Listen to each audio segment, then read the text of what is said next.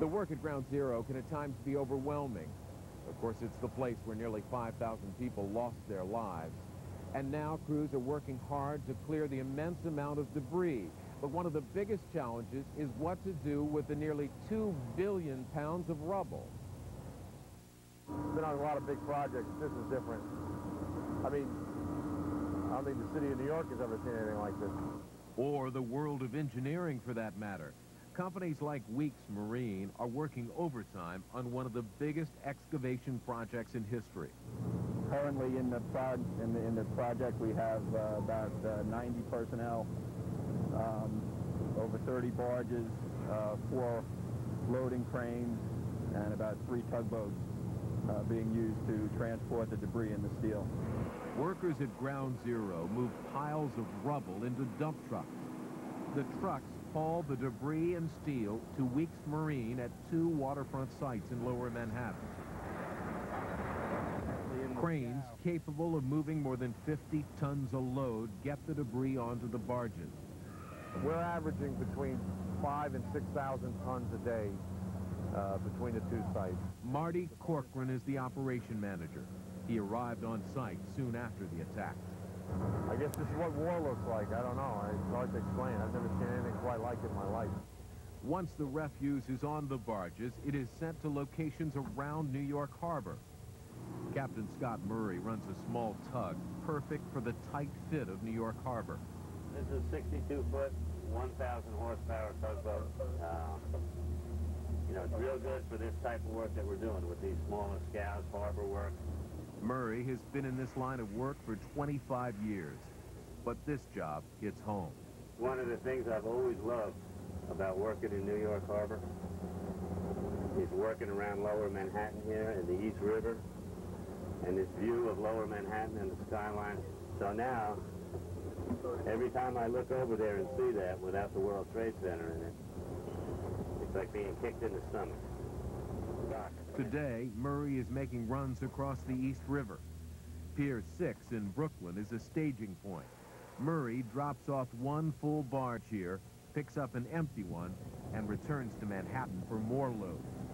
From there, the full barges are toted off to Fresh Kills landfill and recycling plants in New Jersey. And the amount of this stuff, and I know you've been looking at, see, look at that. That's 4-inch thick steel. It's just twisted up like a pretzel. One of the drop-off points is the Hugo New Schnitzer East processing plant in Jersey City. General Manager Bob Kelman says they're taking in about 3,000 tons a day.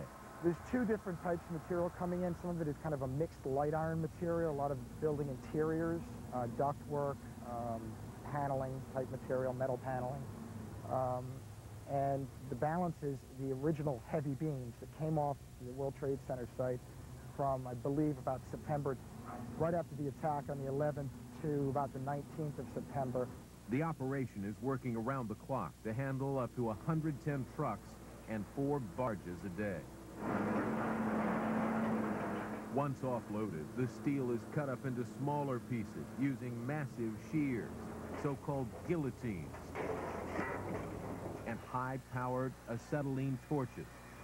We're basically trying to cut it into segments. It's going to be manageable. But because the material, it's so thick and so heavy, they'll cut cross-section on top, then we'll flip the whole piece over and cut the bottom. The method is just to get it super hot, and you're blowing air, using fuel and oxygen to get it hot and molten. Then you blow air to actually blow the molten steel down below. And you start cutting it, it's like cutting like a knife. You have to get it to that critical melt point, and then you can keep blowing. It's the only way you can cut this. Only way.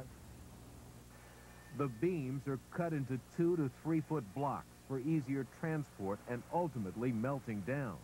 Material is going anywhere from China and the balance of Southeast Asia, Malaysia, Taiwan, Singapore. It's going to the best available market at any given time.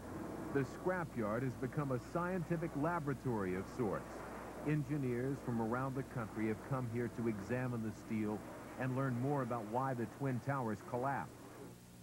Dr. Hassan Astane brought samples back to the University of California, Berkeley. What happened here was actually the engine went in and took a chunk from the side of the column. In this picture, you see the piece.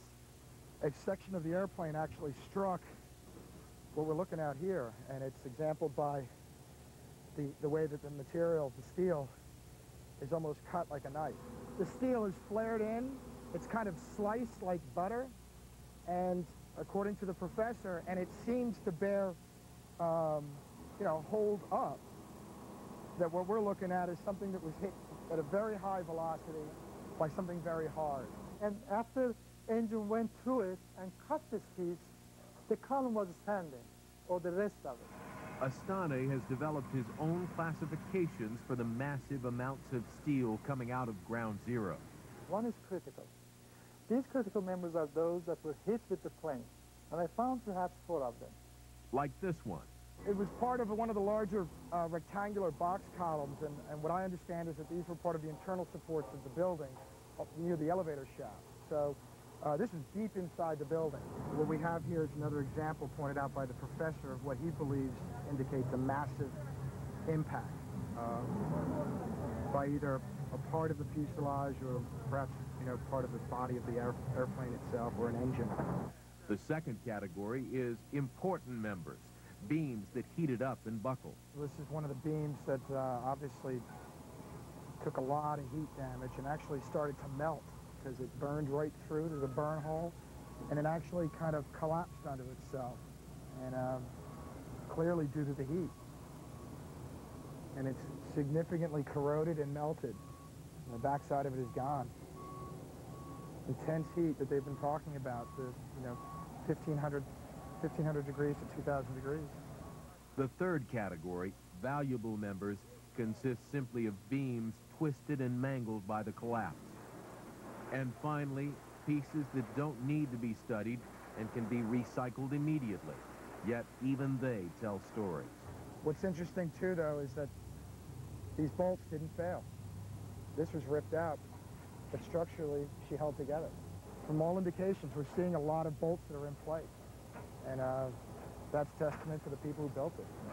For Kelman and his crew, the long hours and the nature of the work have taken their toll.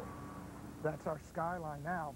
For 30 years, we knew it from this facility with the Twin Towers as part of the battery and, Statue of Liberty, and instead of the buildings being there, they're here. It's nuts.